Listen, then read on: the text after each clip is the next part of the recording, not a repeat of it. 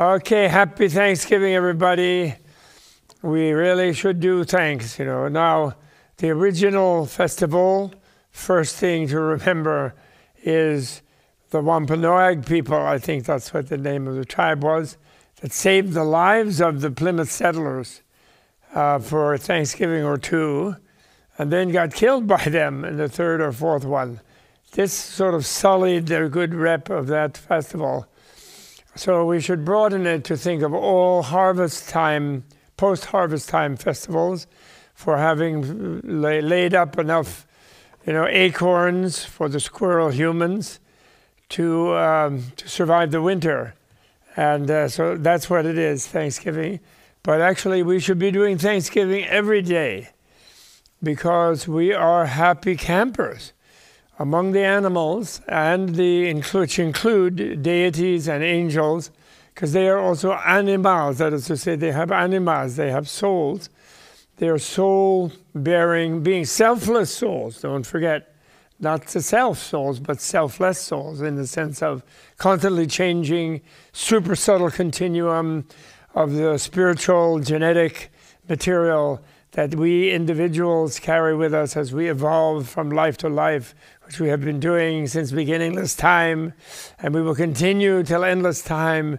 And the question is, do you want to continue it out of love and compassion for all beings as a Buddha? Or do you want to continue it miserably running from pillar to post, feeling separate from a universe that doesn't care about you, that you're struggling strongly with? Which would you prefer? Now you will say, well, what's the reality of it? And this is the point. Who knows what the reality of it is? We don't really know. Buddha said he knew, and he discovered that it was a beginningless and endless process. And I don't know that he knew. I can't because I don't yet know that. But by inference, I think he probably had a better idea than I do. And therefore, I give thanks that there have been a Buddha in this universe, and there is such a thing as a Buddha. And since you're looking at endless time, endless existence, and you have to be resigned to that. There's no escape. I'll come later to the idea of nothing, that there's no escape into nothing, because luckily nothing is nothing. Luckily or unluckily, nothing is nothing. So you can't go there. So therefore, we'll always keep on going. And since the world is infinite, what we should know is by inference, at least we cannot exclude the possibility that we could become infinite, given infinite time and infinite space. Why couldn't we become the infinite being, which is a Buddha, by definition, which means a being that feels they are the same as all the other beings. So in a way, they feel they are every being. That's what you are when you're a Buddha. You don't feel I'm separate and I don't know if you're my friend or enemy or whatever, usual way with the separated beings who wrongly absolutize their difference from others. And so the point is, given infinity, by inference, you cannot exclude that you could become infinite. And you yourself be infinite. And therefore have nothing to fear from anybody. Except, unfortunately, by being them, you fear for them, as them, they're being unhappy. That's all you can fear.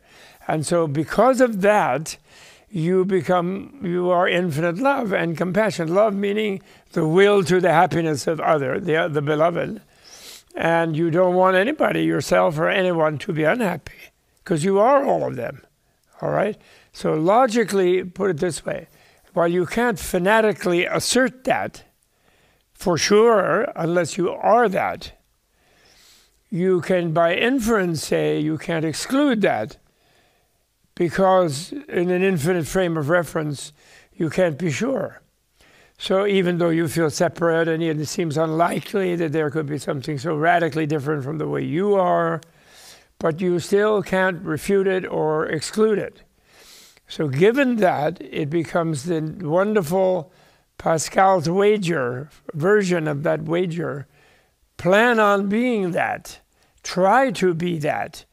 devote your life with the meaning of becoming like that. And the way to become going in that direction is identify with as many other people as you can think of, including this animal and that animal, and want them to be happy, and therefore be loving toward them. And then see how that feels. And then actually, I think you'll begin to feel that that feels better. The more you love them, the more you want them to be happy, the more you'll do things according to your ability that could make them a little happier anyway, 10% happier, as my friend Dan says, and even. And then you'll feel 10% happier because they'll be 10% nicer to you. Partly will be one of the reasons. And then, of course, include yourself as one of the beings, since you happen to be one. And then make yourself 10% happy and be loving toward yourself in that way. So then you'll begin to feel better. And then that will give you, in addition to the fact that you can't exclude it, so you're trying for the optimum, why not? Make that your meaning. That as you move in that direction, you begin to feel better. That even makes it better. And that gives you a little oomph from that side. And then feel thanks to all the other beings. At least not one of them came and devoured you today. They didn't destroy you. Nobody did. Putin, the types, didn't drop a bomb on your head today. And sadly, he did on other people's heads. And that really was not good for him or them at all. So you wish for them to be happy and not to do that. And you start having a nicer time, even as a human, who has a lot of worries, We do as humans. So we give thanks, anyway, to the other beings for leaving us alone, for being nice to us. I'm wearing like a vest. I have a blankie. Because it might be a little chilly here, I have a jewel. Somebody made all these things. The cloth came from some substance that was woven by somebody, maybe with a machine, maybe by hand. If there's wool here, that was animal grew that, their hair, then they were sheared. I hope they weren't eaten at the same time, but they were sheared. And then somebody wove the wool. I mean, we're surrounded by the kindness of other beings. And maybe they didn't do it thinking of me, but they just did it. Maybe they wanted to earn money for their children. There was some love in that. Maybe they were thinking, actually, by doing a good job, somebody would happily wear this if they were making something. We don't want to ascribe the worst. We don't know about the best, but let it go for that. And then we'll be more and more thankful. Thankful, thankful, thank you, thank you, thank you. Thank means think. Thank and think, they must be related in English. Thinking is thanking. Thanking is thinking. Everything is thanksgiving, because giving is where you give stuff to others, so let them worry about it. And let them enjoy it. You try to give one something they'll like even. That's really great generosity. Oh, we thank the universe for the generosity of all beings. Those beings who believe in an omnipotent God, they can be thankful if that omnipotent God didn't send them anything bad just now. Created them okay. They're not going to really be that happy about that idea, because then they're going to be mad that the omnipotent God didn't give them everything right away. Give them infinity. Why not? If it's omnipotent, what's wrong with them? Him or her or it or whatever it is. So then that is going to be, that's what makes you not so nice. And actually God, according to Buddha anyway, according to the Buddhist sutras, the supposed omnipotent God, Brahma, in that culture at that time, his name was Brahma, which is a great sound, actually, Brahm, has to do with growth and prosperity. It was a great being, that Brahma. But anyway, he was unhappy that people thought he was omnipotent. Because then he knew that when they didn't get what they wanted, or when some horrible thing happened which they really didn't want, subconsciously, even if not consciously, they blamed him, because they thought he was omnipotent. So why did he do that to me? Why does he make me into Job? Right? Subliminally, Job was like, oh no, I've created more pestilence and whatever, more plague, more pestilence, more death to my relatives. But subliminally, he must have been like, what? What did I do? Right? Why are you doing this? to me. Oh, you're having a bet with your friend the devil? That's not cool. I'm the victim? No thanks. Anyway, but thank you. Anyway, God is nice. God is great. God is cool. He doesn't want you to think he's that great, that's all, because he wants you to be great. You get it? So why don't you try that out? Okay? And relieve yourself of your subliminal resentment that the omnipotent one didn't do everything you wanted. I know, my wife is so good. One time we were driving with a strong monotheist, someplace at some event, and zooming around looking for parking. Didn't take an obvious one on the periphery, thought they'd find one open in the middle, and said, God always helps me find a good parking place. And my wife said, would you want God to be your parking attendant? It's valet parking from God? She said to him. He was a little, whoops, but it's okay. It wouldn't spoil the day, She has the skill of doing that I'm so thankful for. I'm thankful to all my children. They're so brilliant and nice. They're difficult sometimes, but they're great. And everyone is. I'm really a problem, I'm sure, to them many times. And I'm thankful that they haven't done me in yet. And and my grandchildren and the great-grandchildren and all my friends and their children and their great-grandchildren and grandchildren and their ancestors and parents and kind previous generations and et cetera, et cetera, et cetera. We're thankful to all of them and thankful to the people now, thankful to our friends, thankful to the neutrals, thankful to the enemies for stirring us up, for getting us to not be like them, to also want them to be cured of whatever makes them so unpleasant to others because they somehow feel they didn't get what they wanted from others, the right attention, the right kindness, the right, we feel so sorry. I wanted to be really mad with the worst president we've ever had because he wasn't really the president was the thing. He was an imposter. So that made him a particularly bad one because he didn't try to figure out what it means to be everybody's president in a democracy. Because he wasn't really doing that. He just thought, I deceived them. I got to be president when I have no intention of being president. I'm just trying to expand my business.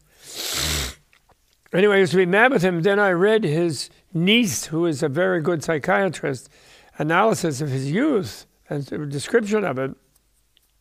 Minus a little grievance that she has about the way he treated her and her father. But still, she's a great shrink, and he had such an unhappy time. I felt truly compassionate for him, and I still do, and I want all the best for him, which definitely would not be being president again, so I will certainly vote against it. And but I really, really wish him well, and I don't want him to go to jail. I want him to go into therapy. Even with his niece, he could, he'd be less paranoid about her in a way, although he knows he has a grievance. But then he overcome that. She would prove that she's nice by being his therapist. I think he really needs therapy, and that's what he should be sentenced to if he ever gets convicted for his different crimes, which he has committed. So we have to be thankful for our enemies, because they have challenged us to not hate them, to not be like them, to try to be the best we can be, and that's really, really important. So Thanksgiving, please let's all give thanks. And there should be so much thanksgiving that all the war should stop, and the Ukrainians should be given back their land, and then they should reassure any remaining sort of right-wing, deluded, extremist and nationalist Russians that they should then do things like make free zones, invite the Russians or sponsor the Russians to join the EU after they've joined it, and let the Russians develop a democracy, because trust me, Russians do not want a czar. Nobody does. I mean, they could have a czar show, like the British monarchy is the monarchy show. It's like a kind of Hollywood thing. But they don't have Hollywood in London. The climate is too bad in England to have a Hollywood there. But they do have studios. And the Buckingham Palace is a kind of studio. of a certain kind of show that inspires the people. And they don't have the power of life and death over the people, which is the supposed autocrat's fantasy of total power over others, which was no longer possible on this planet. And we give thanks that we can understand that. So don't think the Russians are somehow genetically need a czar, and that's why they have Putin. No, it's because KGB, which already wrecked the Soviet Union once, wanted to continue wrecking the Russian Federation, which they've now done through the person of Putin and his cronies. And this kind of life and death, we can kill people when we feel like it, thing, which the deluded science called political science thinks is the definition of a nation, where some group has the power of life and death over the rest of the people. But nobody should have power of life and death over anybody else, is the point. And so we don't want murderers. And we don't want a particular group of murderers to have control over the other potential murderers.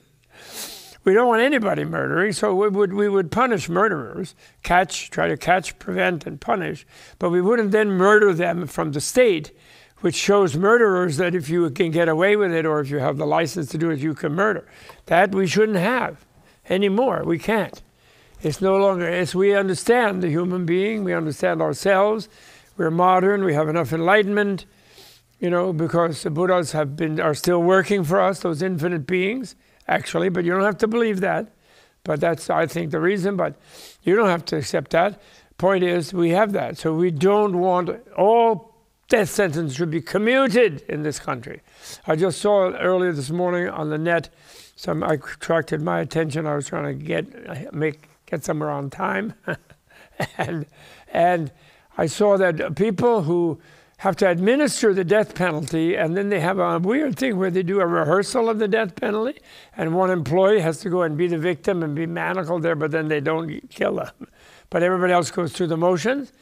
But then the people who did that are supposed to have an NDA. They're not supposed to say what they think afterwards. But apparently those people, the people who then actually administer these death penalties, which are happening still around the country here and there in some states, they are against it once they do it. They don't think it's a good idea. They don't like it. Obviously, the dead person doesn't like it, didn't like it when it happened to them. And so nobody likes it. So why would we do it? It's a wrong thing. It actually encourages murderers, because it means if you can get away with it, you can murder. Because it is a state murder. And we shouldn't do that. And we can give thanks that we can understand that. And therefore, we should abolish it. Just like we should abolish war now. We simply won't have wars. We won't give people weapons to kill each other in wars. There'll be some people maybe with the weapon to try to catch the individual murderer or the gang that thinks they can then now get away with it. So we'll keep some defense thing, but no more war officially. If there's a real bitch over, okay, who owns Ukraine? Who owns the grain in that Ukraine? Who does it? Is it the Ukrainian nation or the Russian nation? Well, no, neither one, actually. The farmer owns it. Who made it, right? And the land, And then who owns the land? Well, there's a modest, we'll have some kind of distribution, but not communist, because then nobody will take care of it. So someone will be responsible for it, and we'll figure it out rationally. We won't have huge agri business that ruins the land in order to make more money in shorter time and then thinking they'll die and then they don't care about their grandchildren. That we won't have. We'll have individuals being responsible who care about it and who don't deplete the land while they produce the food for the people, which in regenerative agriculture we can have that. And a bigger company that does regenerative, okay, they can be like that. So we're going to make it logical. We are rational. We can be rational. We immediately will go and disqualify all judges. They will be impeached. They will be removed, who cannot think rationally, who do not know how to do a common inference with a reason and an example and a proof and an example. And then everybody has to understand that. Irrational ones who make irrational things, to do some fake emotional thing, they want to attack this person or that, like the current grievance-dominated nerds on the so-called Supreme Court of the United States, they will have to be retrained. they will be relieved of duty because they're not being rational. So we need rational judges. That has to be a qualification for judgeship, not just election, nomination, and appointment by some political party members, but tests of logical ability. And therefore, people can be trained in colleges. That should be the job, to be rational. Everyone should have logic, not just physical ed in the core curriculum. They should have the ability to think rationally. And they can, and everyone is able to do that. All right? So we give thanks that we can understand all this stuff by inference. I'm not enlightened. I'm a little more than I was. I'm a little less stupid than I was, so we can call that moving toward enlightenment. So I'm somewhat enlightened, but I'm not a Buddha. I'm still stuck inside my skin mostly, except when I dream, and which I do, and everyone else does. So you're not always just self-centered around your skin. Because in a dream you can go do other things, and you do. Because we are intelligent enough as human beings to realize that we can be more than whatever's stuck inside this skin. And so we can rehearse that in dreams. And anybody can train to be a lucid dreamer. I have had lucid dreams. I'm not able regularly to do it because I lazily didn't really persist in the training, where you think about it every night.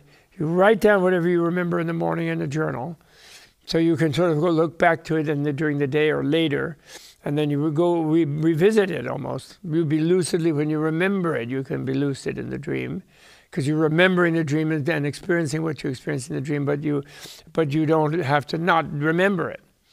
And that's a good training for being lucid. So that's why you write in the journal, and then every night you say, may I keep my consciousness in the throat area, in the nervous complex at the base of the spine, but in front of the spine, in the throat area where all great musicians have a lot of energy and inspiration.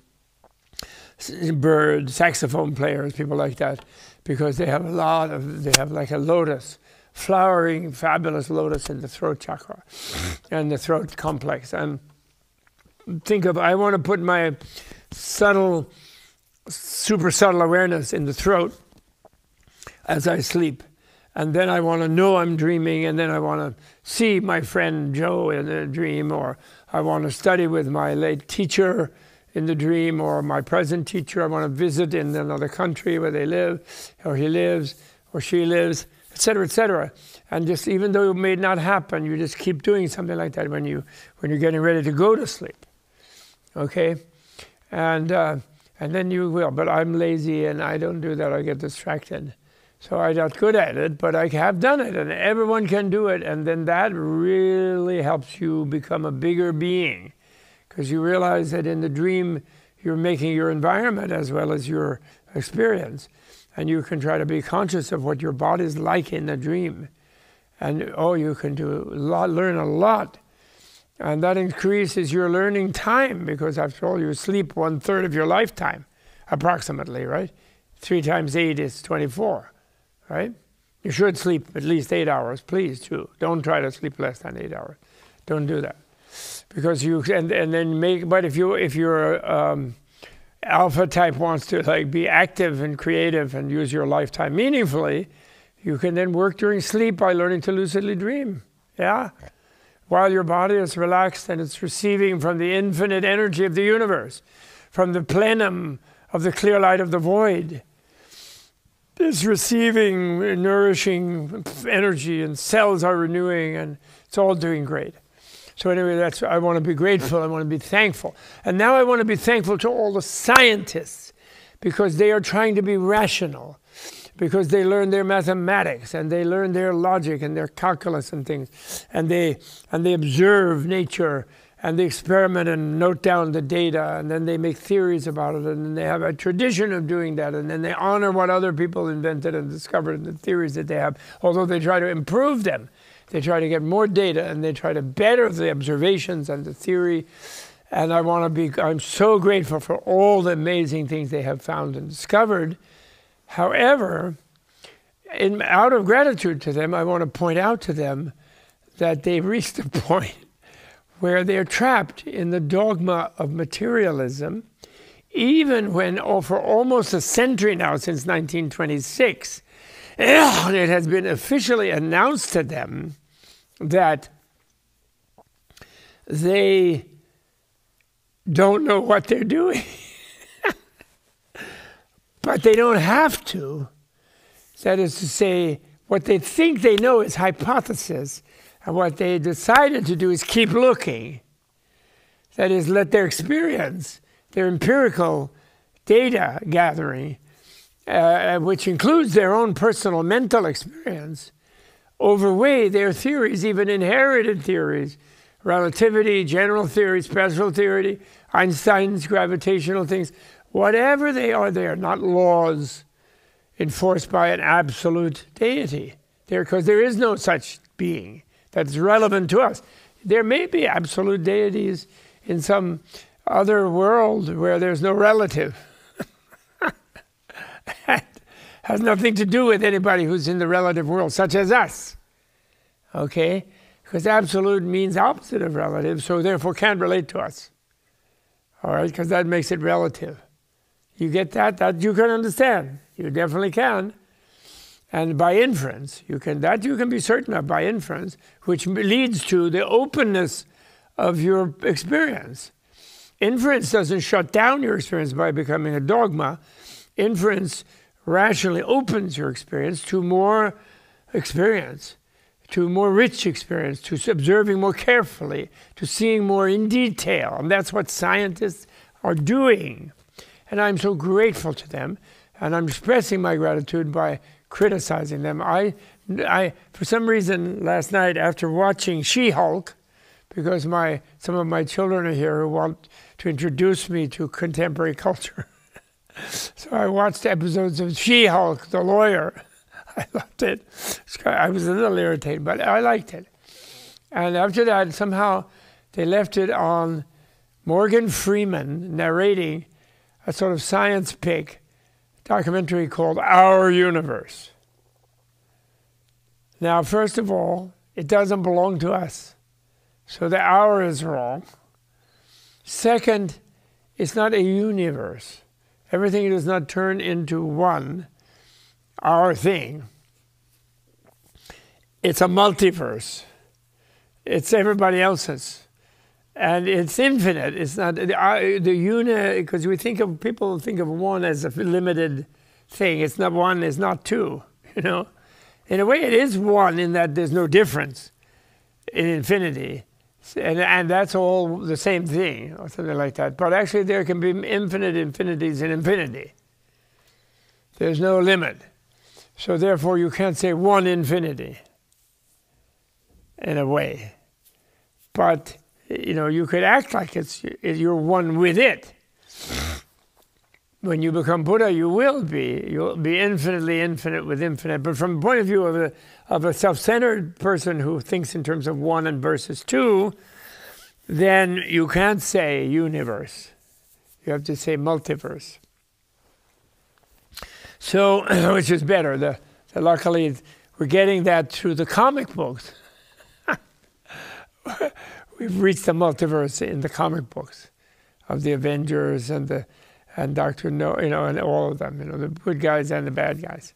Thanos and Spider-Man, the Hulk. Okay? So, but anyway, I'm thankful to those scientists, but I want you to be aware that you have to give up the dogmatism of materiality, since you have to admit to yourself that you don't even know what matter is. In fact, your model of what matter is in the universe and the whole thing is based on 97% of something you don't know what it is. You're admitting, in a way, by your dark energy and dark matter, because they're sort of influencing what you do see in a way that you can't explain if you only have what you do see. So there's all this energy that is sorting things out to keep your thing collected, but you don't really know because you haven't seen it and you don't know what it is.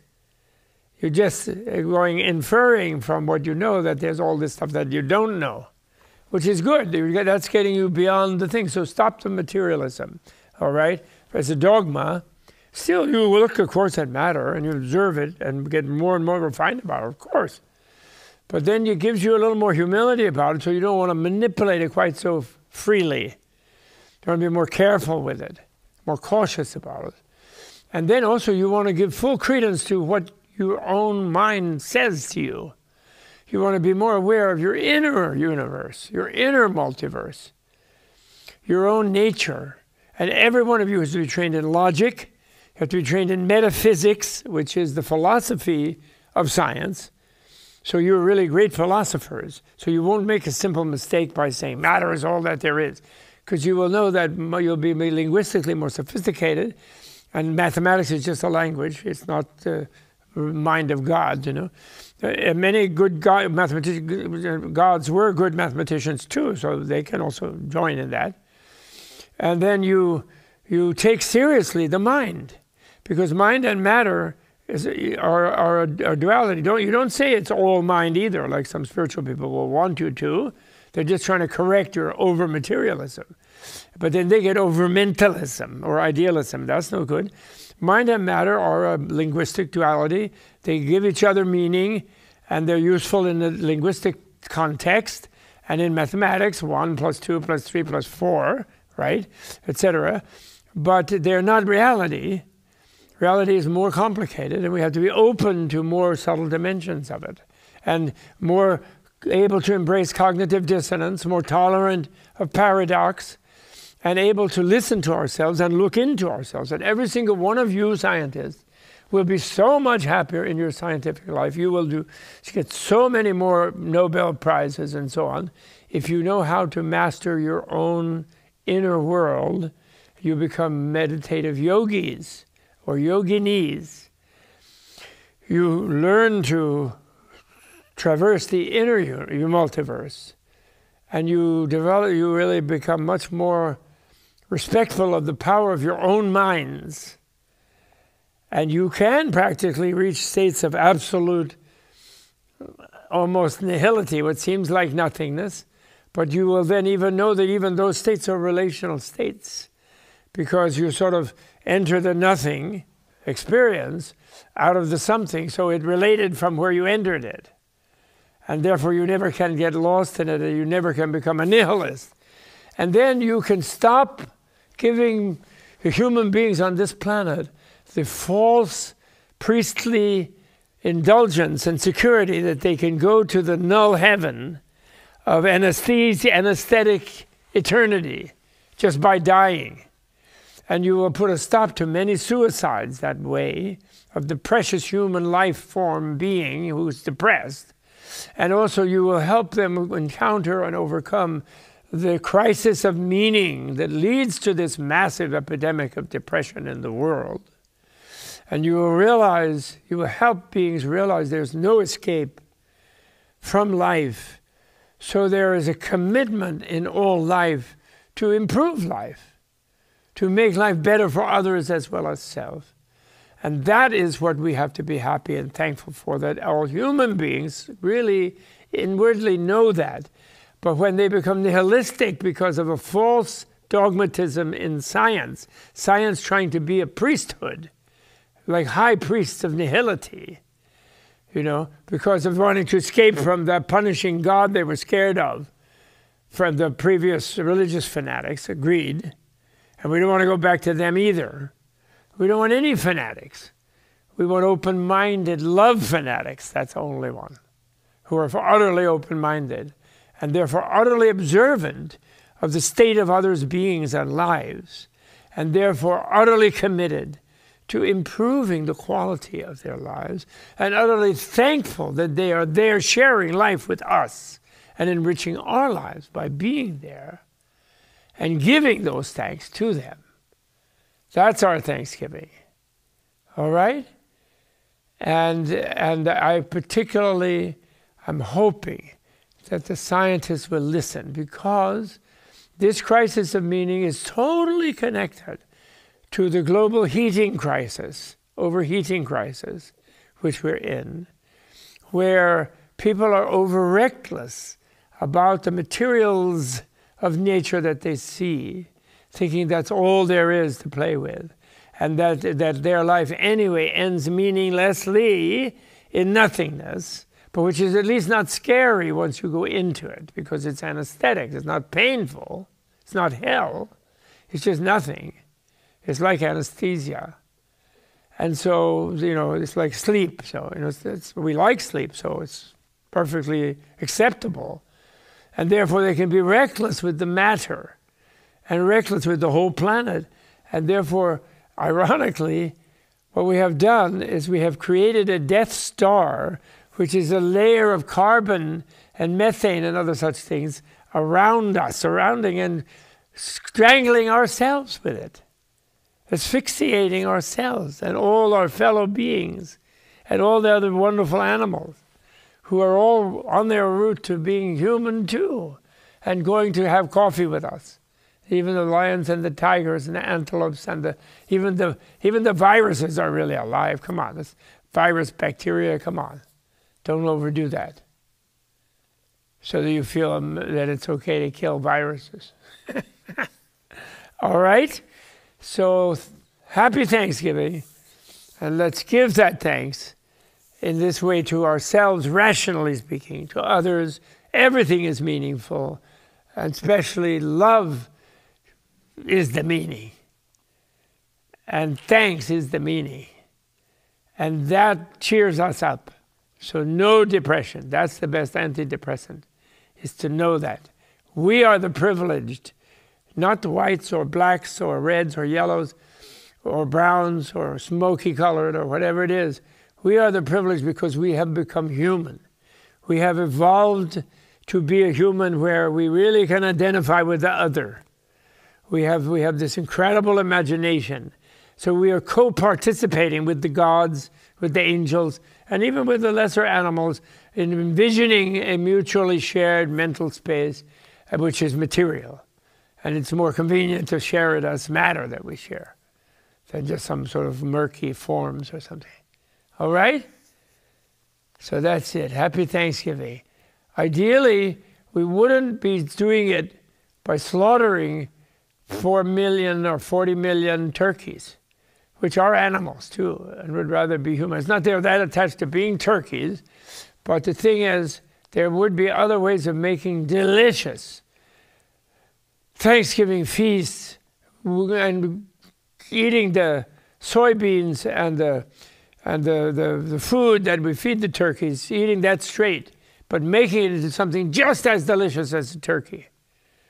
Because we definitely have the ability to do that without having to kill the turkeys. And then we wouldn't need so many turkeys, and more turkeys could be humans. We would develop a school for turkeys, how to be people to join us in the dinner. We could do that. We could think about that. AI could help us with that, right? Lots of love, everyone. Happy Thanksgiving. Dedicate the merit to giving thanks to all enlightened beings, infinite beings who are right with us, helping us learn to be more infinite and adopt the infinite lifestyle and get rid of the terminal lifestyle that we want to get rid of. Okay? Thank you.